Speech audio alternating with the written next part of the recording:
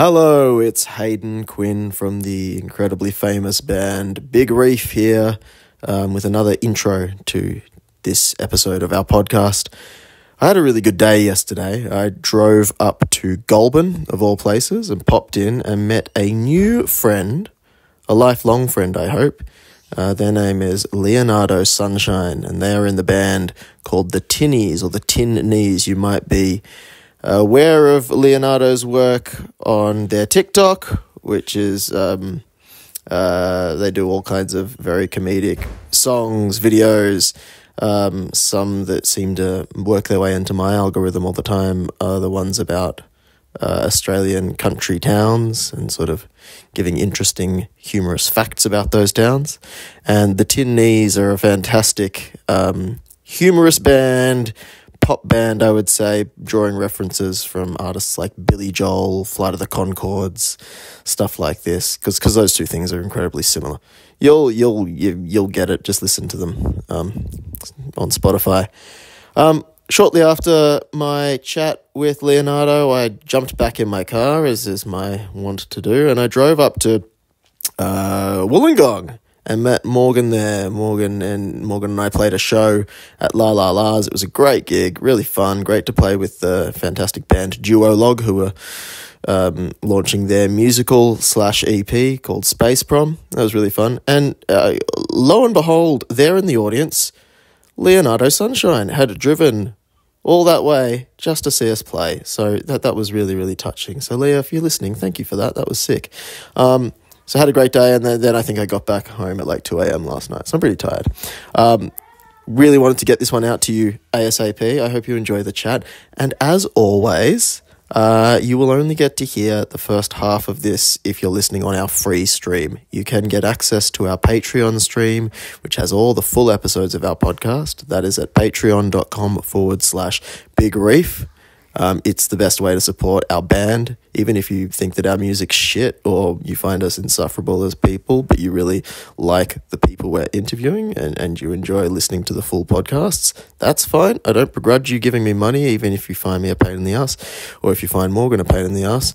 You can subscribe at patreon.com/Big Reef, and there you can get an RSS feed which will give you access to the full episodes and a whole heap of other shit. I mean, we're putting out our music there early. We're giving you demos. I don't know, maybe we should write some blog posts, but I could not be fucked. Anyway, please enjoy this fantastic chat with Leonardo Sunshine. To the Big Reef Podcast, it's Hayden again, flying solo, as Tayo Cruz once said, or was it Jason Derulo? It wasn't Tim O'Matic, was it? It might have been Tim O'Matic. Well, one of the three. Anyhow, I'm here with my wonderful guest, Leonardo Sunshine. Hello. From the band The Tin Knees. Now, the first point I want to get to, The Tin Knees, I always make a point to pronounce it The Tin Knees and put a big space there. Obviously, there's a tinnies sort of pun in there. How do you pronounce the name when you say I'm in the band The Tinnies? It actually depends who I'm talking to. I see the Tinnies as like a nickname because I love drag queen names. I think they're very clever. So I was drawn into having a name like that. Yeah, cool. I can see that. But yeah, it's actually a Wizard of Oz reference, having tin knees, because I originally wanted the Tin Man as like a logo. Yeah, okay. And it was more of a coincidence actually that it sounded like. So you hadn't even realised you came up with tin knees and you thought that was cool, like. It was maybe 5 seconds after. Yeah, okay, cool. 5 seconds is pretty long. Yeah.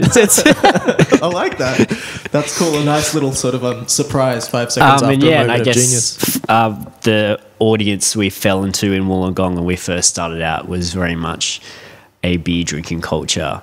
Right. I was almost making fun of it in a way when I first started the band, because I was almost envious of these bands who were putting in low effort, just singing about beers and bongs of boys, and just like getting shot straight up to the top of Triple J players, which I love. Good for them. Yes.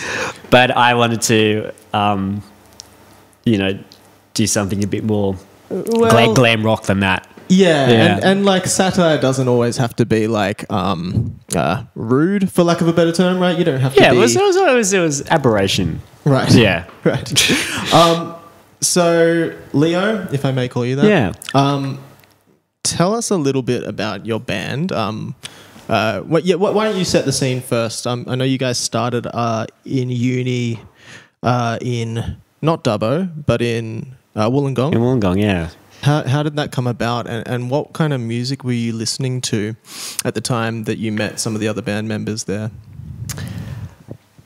So it originally started with a couple of housemates who couldn't play instruments at all, and they just wanted to play gigs at a local bar, Rad Bar. Very much a dingy dive bar that everyone loved in Wollongong. You talk about it like it no longer exists. It got knocked down. It is now, I want to say, like a restaurant or something. Okay. Yeah. Well, that's very, sad. very sad. Yeah. We just had something like that happen in Canberra, actually. There's a bar there called Sideway. It was kind of, Canberra being a small place, it was like the only alternative sort of space for club music and more alternative bands. And yeah, we just lost that. So I know the feeling. It's very sad. It is. So the housemates just wanted to play a gig there. I was like, I'll teach you how to play drums and bass. So very, count to four. Bass This is you? You're the band leader. Yeah, and I taught them not very well. And then so we did a couple of gigs and then somehow won like a band competition to play at Yours and Ours. And so after that, they quit. And then I... So not the original members anymore? No. I've shuffled through actually a lot of members. Yeah, okay. I've now landed on my golden six, which is someone I went to school with, Jeannie Baby in Dubbo, and then the rest are Wollongong boys who all went to the same school and know each other. Cool. Two of them are actually brothers. Yeah, right. Which is bass and drums. So they're locked in. They're locked in. Yeah. Are they twins? No, no. That's sad. But close enough. That's really interesting. Because we're all very fortunate that we're all very good friends. Friends before you pulled some of these people into the band, or was it me and rehearsing? Jeannie Baby were friends before, and then we all just got along very well. Cool. Which is kind of bad for rehearsal because we don't rehearse. We yeah. When we hang out, we're like totally. we should rehearse, but then we fuck around a bit more. Of course, because we are friends. I could do with some of that when I'm making music with my brother or in other outfits. I'm always just so focused on making the actual music that I think I've become a pain in the ass to people around me. The way you're talking about the band, it sounds a little bit like you are sort of a is this the mind child of yours? Has this come from you, or how collaborative is I guess I started it, but it's sort of grown a bit bigger than what I can handle. I don't mean that as in we're successful, just as in it's taken on a life of its own. Yeah, well, it's more collaborative now. I really feel like that I am the least talented person in the band. I just have somewhat of a creative, idea of what I want things to go. And the boys are so very talented at what they do. Jeannie Baby, for example, has just graduated from the con for piano performance. Wow. So they all can like really play. Yes. I just tell them which way to go creatively, I guess. I think, talent is a funny word, right? Like, I can 100% relate with what you're saying. I think that I've come to terms with or convinced myself that talent doesn't have to be sort of like in the moment skill, right? Like performative talent or creative talent is sometimes all about like the big planning and the big thinking through and the big sort of ambitious. But I can't play a guitar to save my life, and I can't play keyboards to save my life. You know what I mean? But I can still come up with the ideas and sort of plan them out. I wonder if that's something you're maybe. Am I connecting with something there, or not so much? Yeah, and I guess I've never really thought about it like what. We just we've just fallen into this and it's fun, so we're still doing it. That's cool. I think once it's not fun, I would like to stop. Cool. And of course, there's definitely been moments where we're like, oh, this is a bit shit. Yeah. What kind of things? What do you... We were privileged enough to play at the Edinburgh Festival a couple of years back. Amazing. And our manager at the time didn't show up for different reasons. Right. And was this a surprise? Were you there in Edinburgh? It was the day before we were about to jump on the plane. We get the call and it's like, I have to go to LA. I'm really sorry. Whoa. And we're like, okay, we can handle it. We'll go. And a lot of us hadn't been overseas. This is like first time. Yeah. We had a layover in Bangkok, so we're just like scared and like really confused. And we were like butting heads a little bit because we didn't like know what we were doing. Yeah, okay. And the same reasons, that's why it was so fun. But we had such a great experience. Totally. Doing the festival. But it sounds like there was. But some I think difficulties if cracks were to show, they would have shown. That's good. Living together for a month. Right. A couple of boys had a wrestle, just get out the energy. But besides that, it's all fine. So how does a festival like that work? Where like, do they put you up for that amount of time? We got employed by this venue, House of Oz, which was got a lot of grant money. So we were fortunate to not have to worry so much about ticket sales. We just were paid to play at the end of the night. Unlike other performers who have to like really hustle and like hand out flyers. Right. How many nights are you playing a week? We had Sundays off. Oh my God. Sundays and Mondays off. So yeah, it was a lot of shows. That's really full on. We got really good. It was really funny. Like, oh, when you rehearse a lot, you get better. Cool. And not too stressful being... How many of you were in the band at that stage, living together for that long? So we had 6 of us playing, and then Frankie's partner was there. She was really helpful. She like filmed some stuff. And, oh, cool. Yeah, it's good to have a level-headed person in the band. So you would describe the rest of the band members, yourself included, as not so level-headed? We have our pros and cons, as every band. You got enough to cover the gaps, though. Yeah. We all have interests in such different fields. Frankie's starting to become a pharmacist at the moment. Quentin he works in town planning, so he's doing a 9 to 5. I have a friend who does that. Yeah. So we're all... Sounds really, really regal, doesn't it? Yeah. We all have scattered interests, but we all commonly enjoy music. Right. Yeah. Cool. I want to go back, all right, because I found out you were very helpful and you gave me a lot of background on yourself and the band, and it appears as though you grew up in Dubbo. Is that correct? Yeah. What age were you? Did you leave Dubbo? I moved out of Dubbo, I think I was 20 or 19 to... I didn't do that well in school, so I went to Wollongong because they had like a HSC equivalent thing, and then from there studied music there. Cool. What was it like coming up in Dubbo? Like, do you look back on those first 20 years fondly? I think so. Yeah, okay. There's not really a creative... There is, but I'm mainly talking from live music point of view. There's cover bands, and then that's it. Yeah. And there's really good cover bands there, but there's just not a market for original, or something a little different, which is fair enough.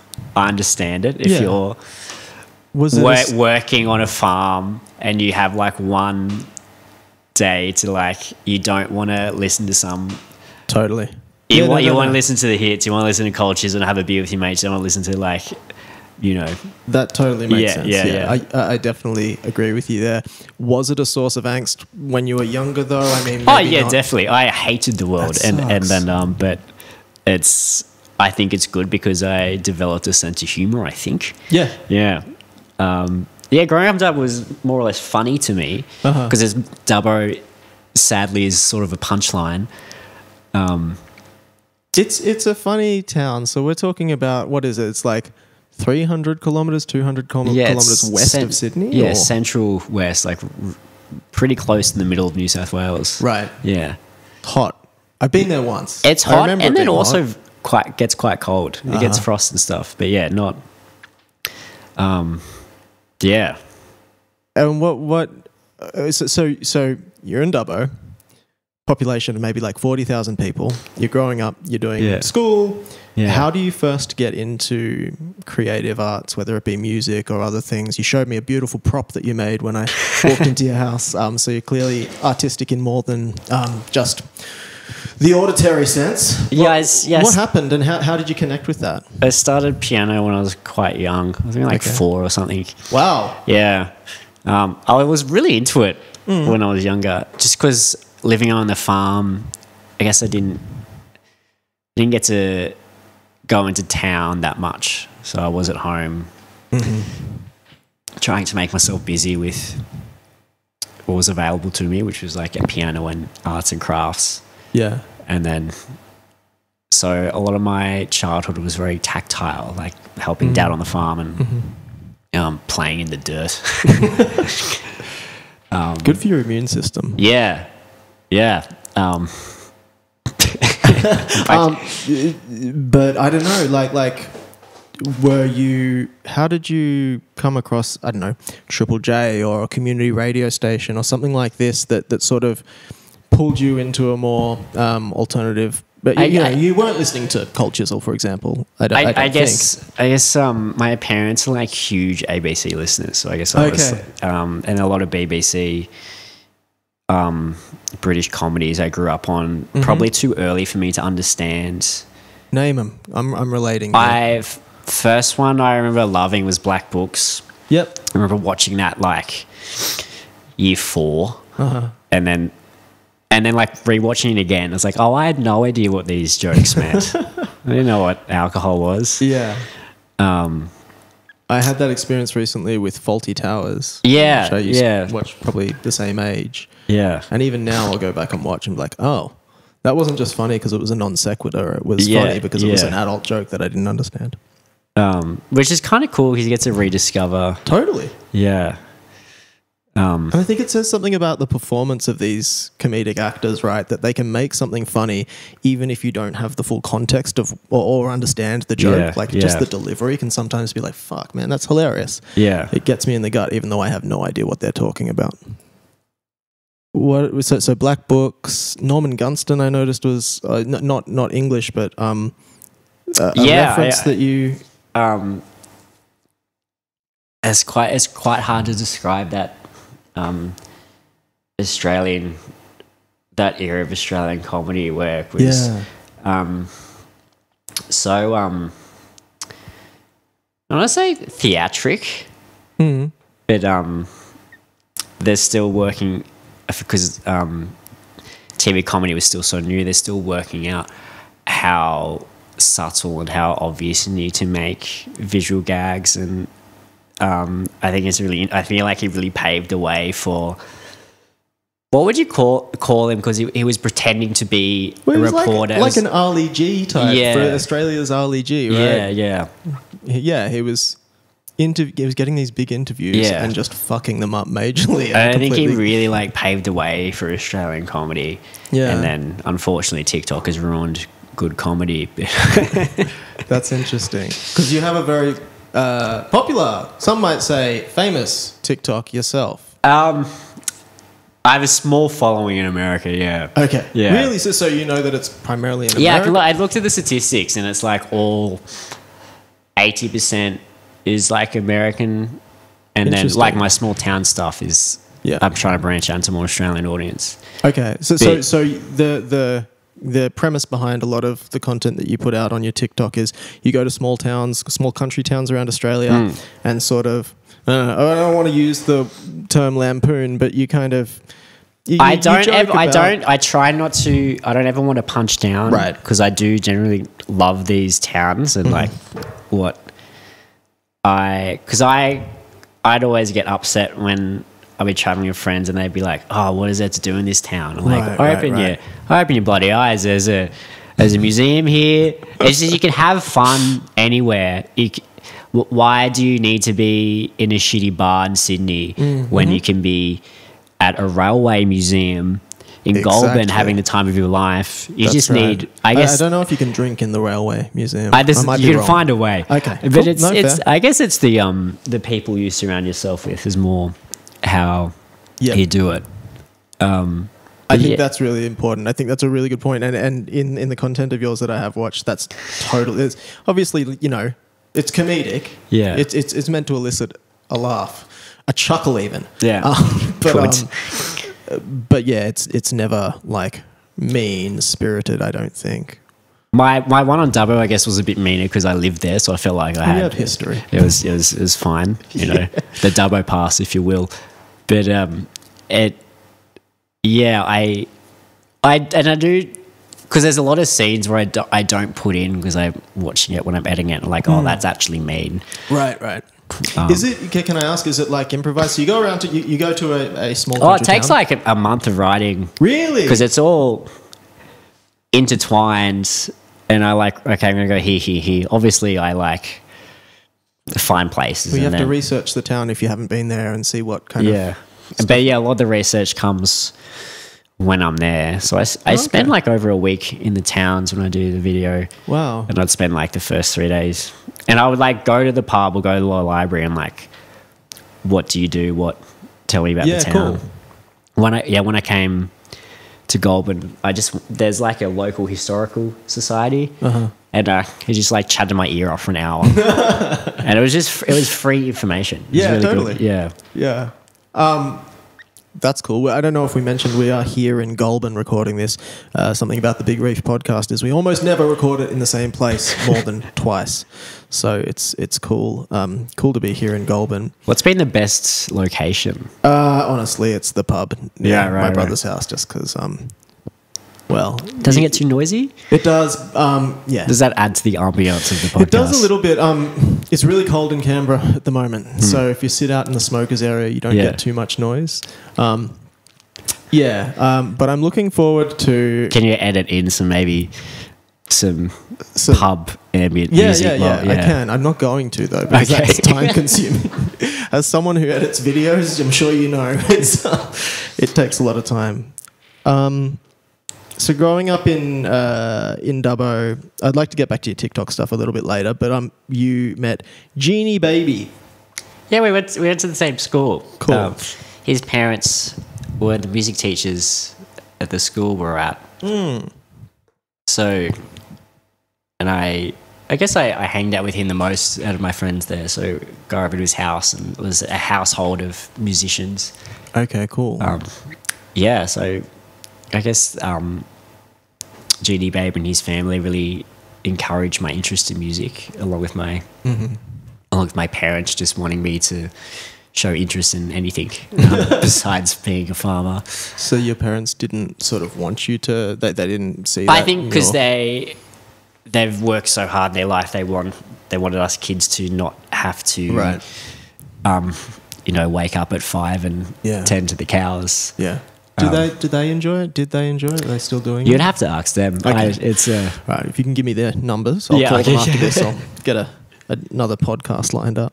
Okay, so that's interesting. And like at a young age, were you and Genie Baby sort of putting together grand plans to make creative things? We busked together. Yeah, sick. And just playing in the school band together. We're talking primary school here that you Primary school and high school, yeah. Cool.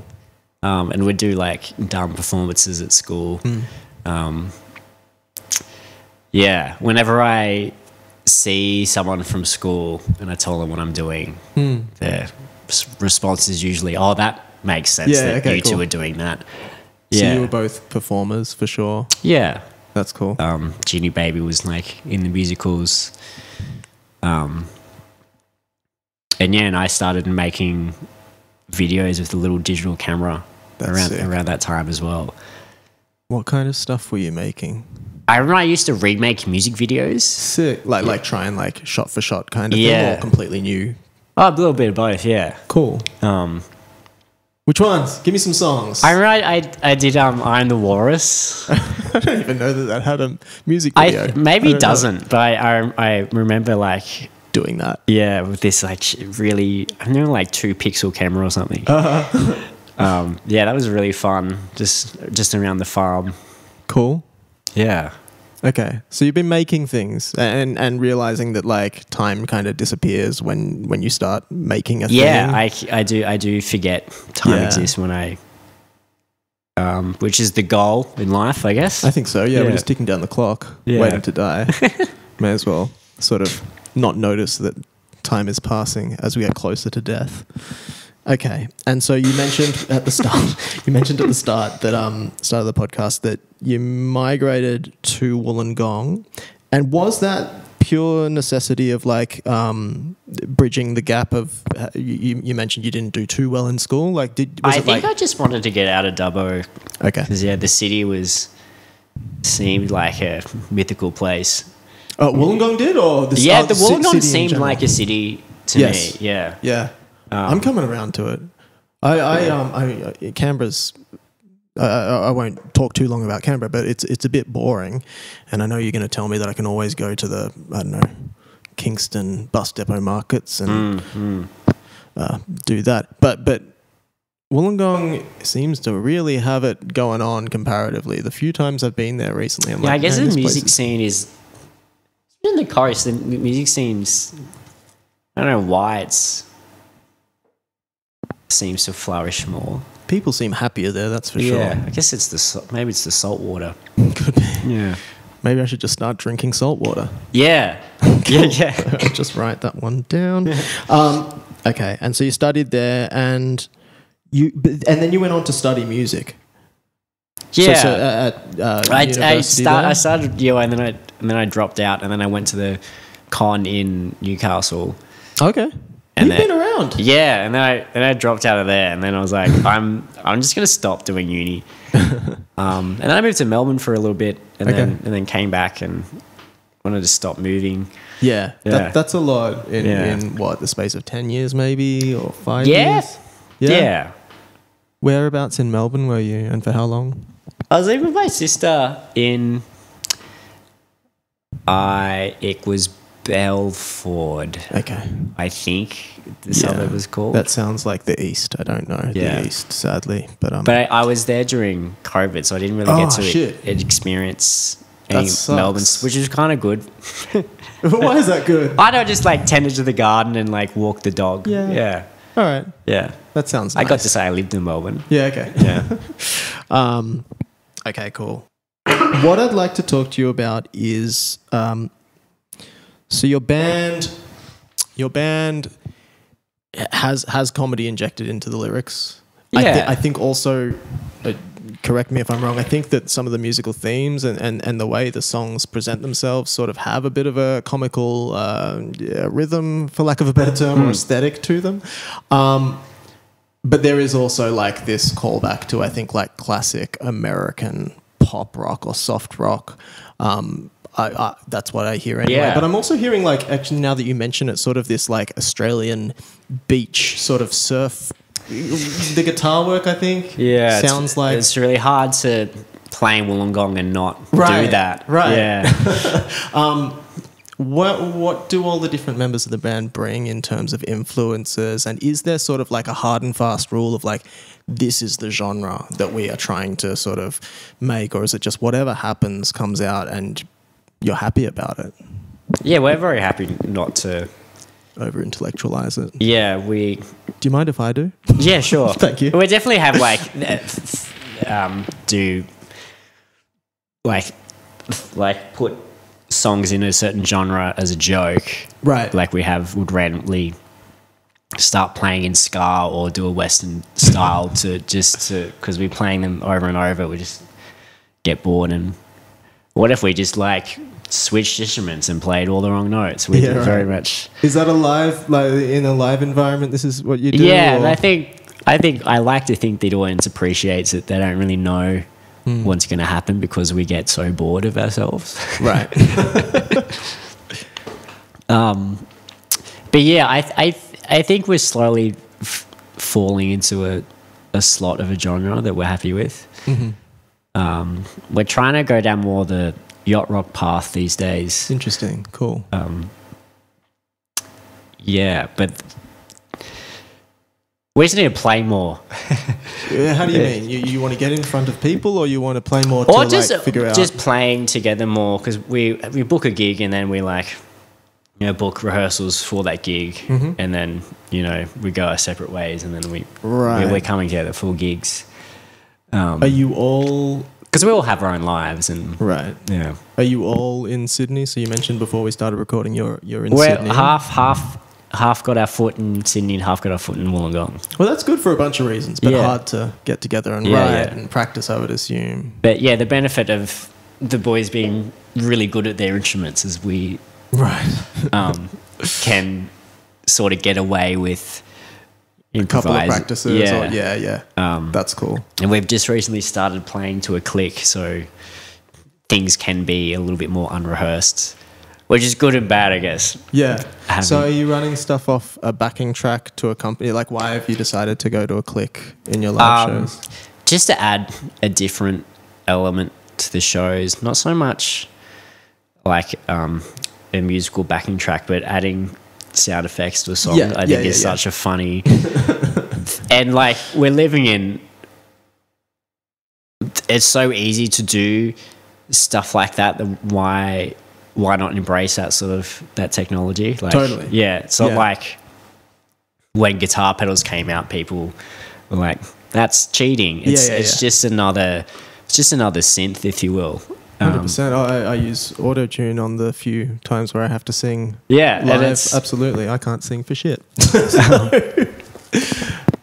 But I'm really enjoying like adding dumb little elements, and then also.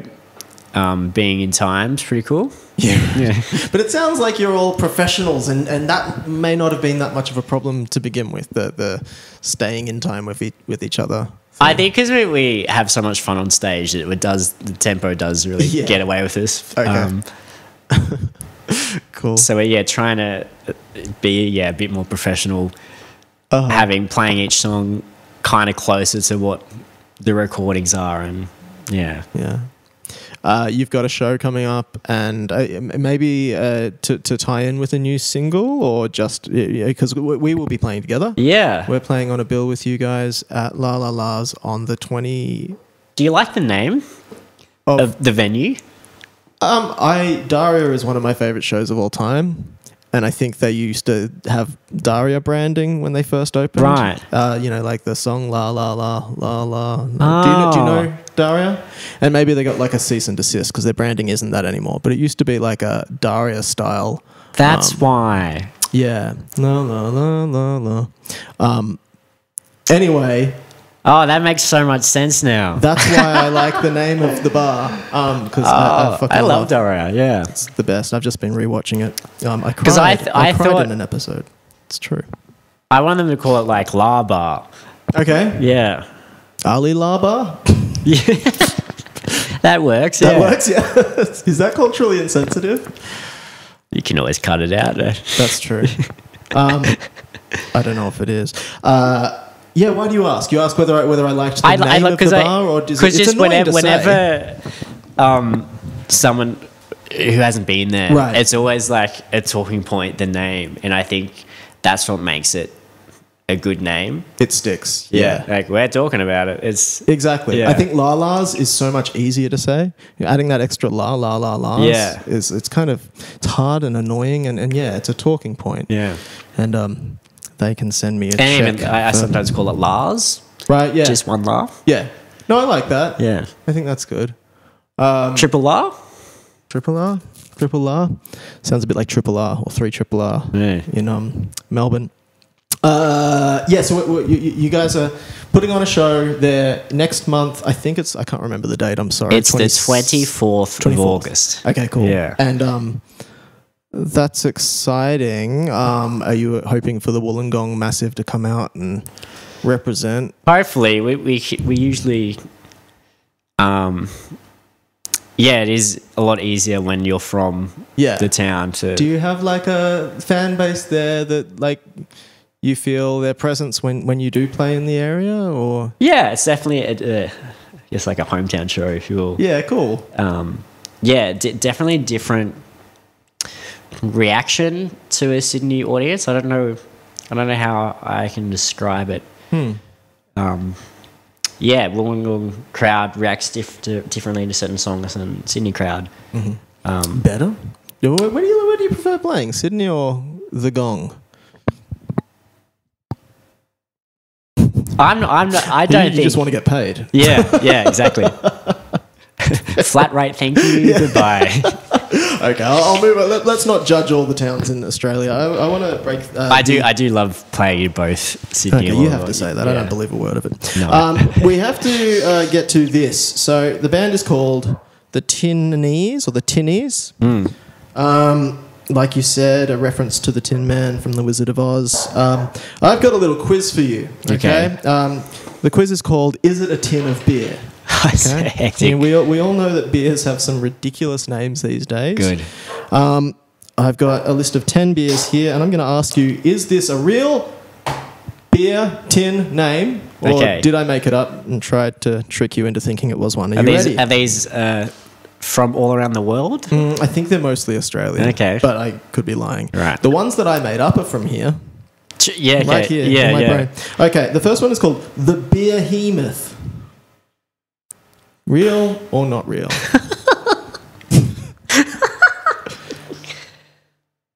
Behemoth. You don't need to put too much thought in. No, I want to.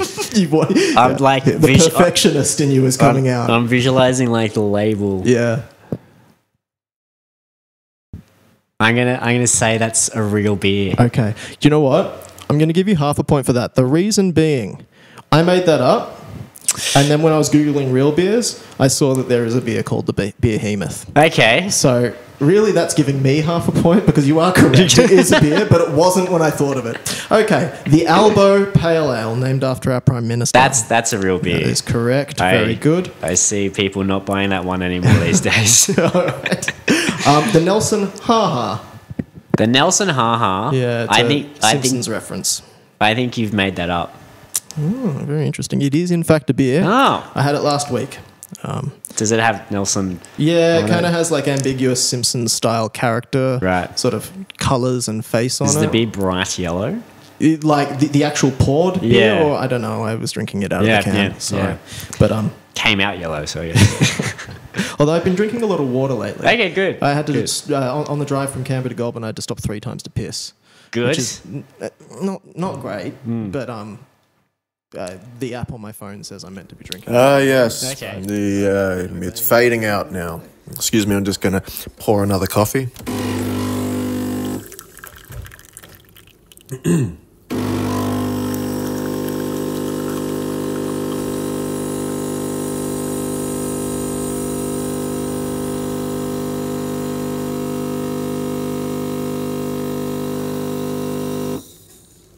Wonderful.